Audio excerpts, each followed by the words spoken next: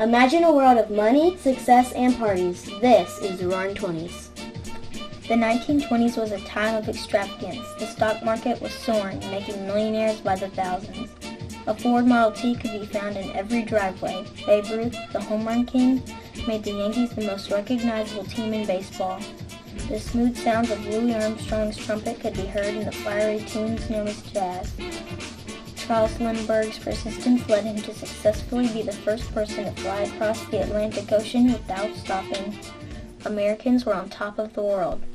And now, imagine a world of hunger, poverty, and loss. This is the Great Depression. Following World War I, people began investing in businesses that were doing well. This caused the price of stock to go up.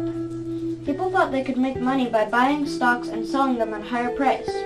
Eventually, people began buying stocks on credit. In 1929, stock prices began to fall. Everyone rushed to sell. With so many wanting to sell their stocks, the prices continued to plummet. Lives changed drastically. Businesses closed. Many people were without jobs. Some people sold apples on the street for 5 cents to earn money. Families had little food to eat. Soup kitchens and bread lines were common sights. Meat became a luxury, as did eating out at a restaurant.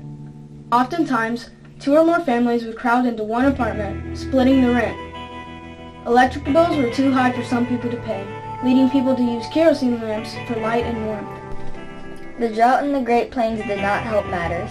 The dry soil from Texas to Nebraska turned into dust. Powerful winds blew, causing thick, dark clouds of dust that sometimes lasted for days. The drought made farming impossible, which only increased the need for food. Now imagine a world of promise, hope, and optimism. This is the New Deal. Franklin Delano Roosevelt was elected as the 32nd President of the United States. In his campaign, he promised the American people a new deal that would end the crisis. Crippled by polio and unable to walk without the use of iron braces, Roosevelt knew firsthand what it was like to go through tough times.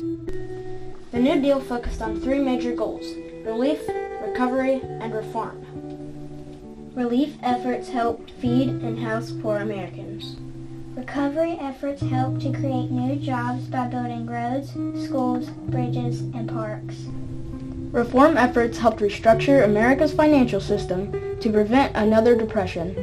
While FDR's New Deal did not completely restore the country to the way it was before the Great Depression, it did help the nation get back on its feet.